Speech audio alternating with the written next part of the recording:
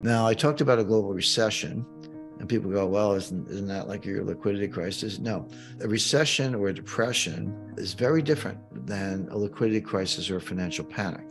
They're two different things. They can and do happen separately. On October 19th, 1987, we had a financial panic. The Dow Jones Industrial Average dropped 22% in one day, but there was no recession. In 1998, a Russian long-term capital management crisis, and I had a front row seat on that when I negotiated the rescue of long-term capital management.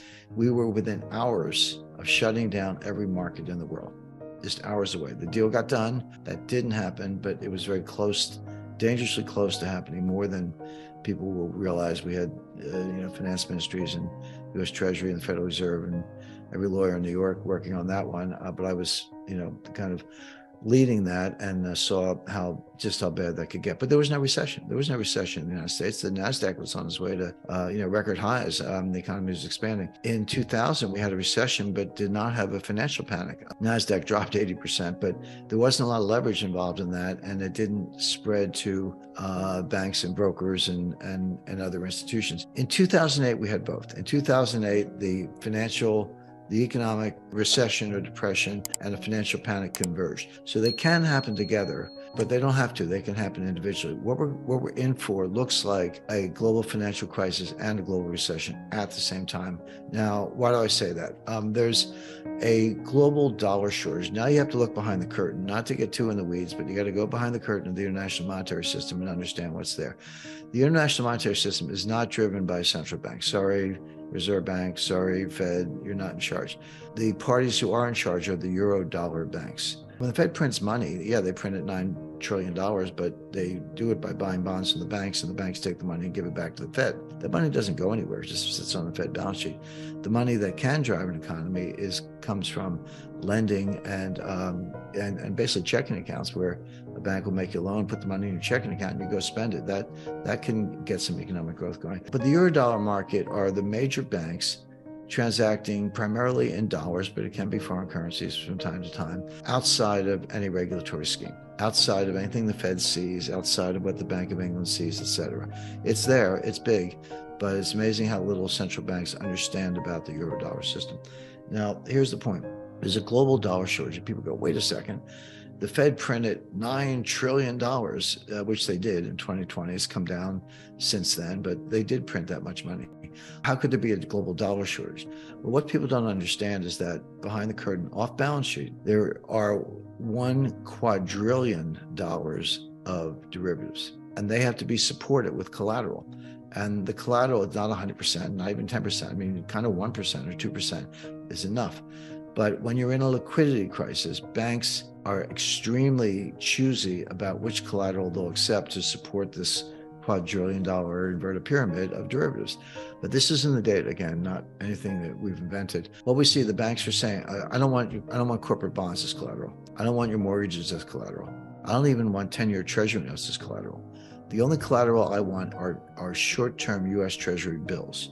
Treasury bills have a maximum maturity of 1 year, 360 days, but there can be 4-week bills, 8-week bills, 6-month bills, etc. That's the best form of collateral. It's the most liquid, easily traded, low volatility, easy to repledge. It's by far the best form of collateral. That's all the banks want right now. But if you're a foreign bank, if you're Barclays, well, actually even the U.S. bank, Citi or whatever, but if you're Barclays or Deutsche Bank or others, and you need dollars to buy the dollar-based collateral. If you want treasury bills that are denominated in dollars, you need dollars to buy the bills. That's why the U.S. dollar is so strong. People go, wait a second. The U.S. has a multi-trillion-dollar annual budget deficit, a massive trade deficit, 132% debt to GDP ratio, $31 trillion in debt. You're going into recession. How can the dollar be so strong? The answer is everything I just said has nothing to do with the demand for dollars in international foreign exchange markets. What's driving the demand for dollars is the need to get dollars to buy dollar-denominated collateral, specifically treasury bills, to post as collateral to support the $1 quadrillion of derivatives. And that's going to persist until the system crashes, which it's in the process of doing. So that explains the dollar shortage, by the way. It's why you see China's reserves are going down, Japan's reserves are going down, India's reserves are going down.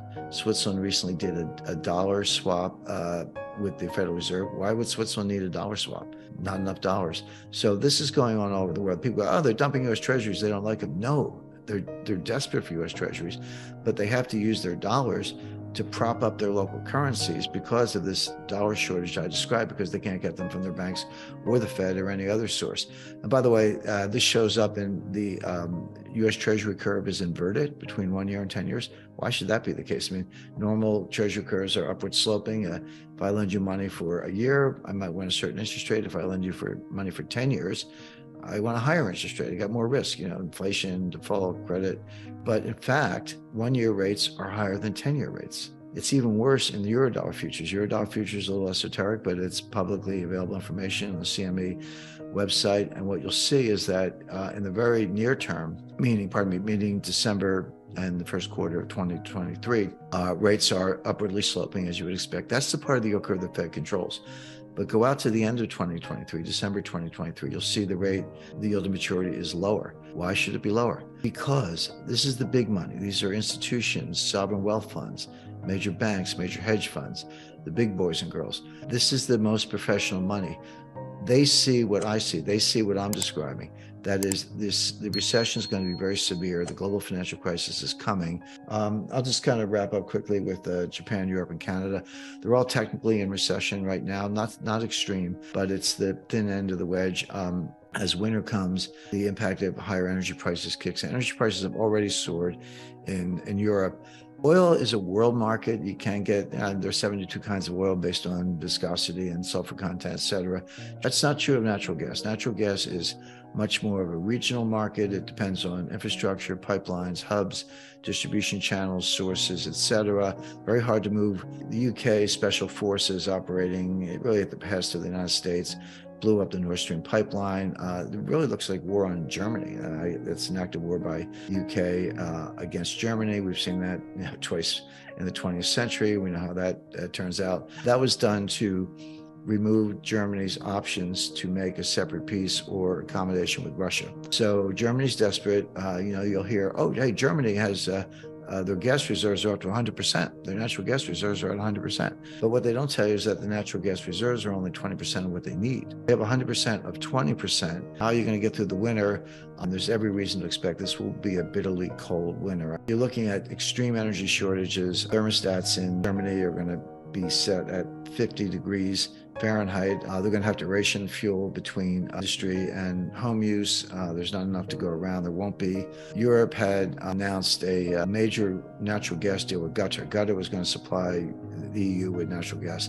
And again, you got to read the whole story, read the fine print. It said, yeah, and it will be ready by 2026. Yeah, good luck getting through the next 4 years. So Europe's already in a recession. It's going to get worse. Japan, same thing for other reasons. Japan's major trading power. If the world slows down, Japan slows down.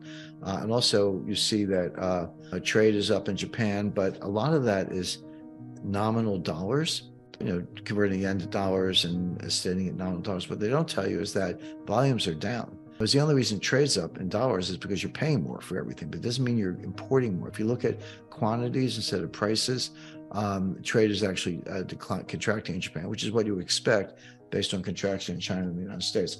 So that's the rundown. Not a pretty picture, but look for a global recession.